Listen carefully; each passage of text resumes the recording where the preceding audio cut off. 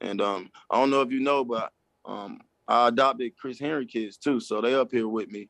Bubba and Man, they are freaks of nature when it comes to sports and everything. But it's a love thing over here in our household. No, man. I did not know we that. love each other hard. We cry together. We pray together.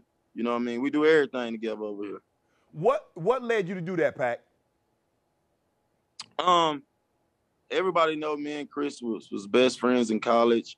I'm still close with this whole entire family.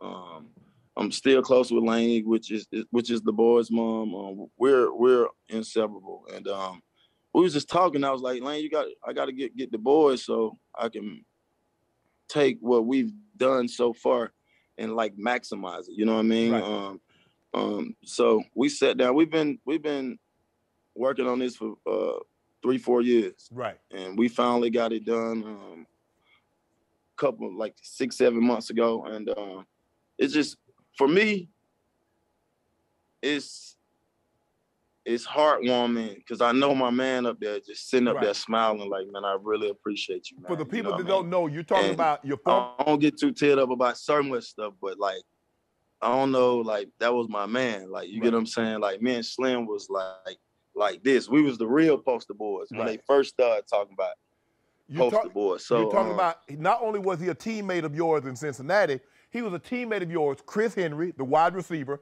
a teammate of yours at West Virginia. That's where you first met. Yeah. You guys were so close. You adopted, I think he has 2 boys, right? Yeah. Yep. And you adopted them recently. Man, that's big, Pac. That's huge. Yeah. Yeah, so that's what we're doing, man. They unbelievable athletes. And we all family over here. So in my house, I got 5 kids.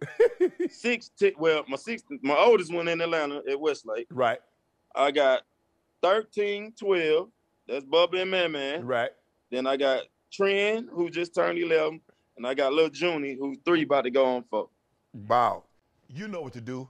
Hit the subscribe button and become an official member of Club Shay Shay, where we do something before 2 something.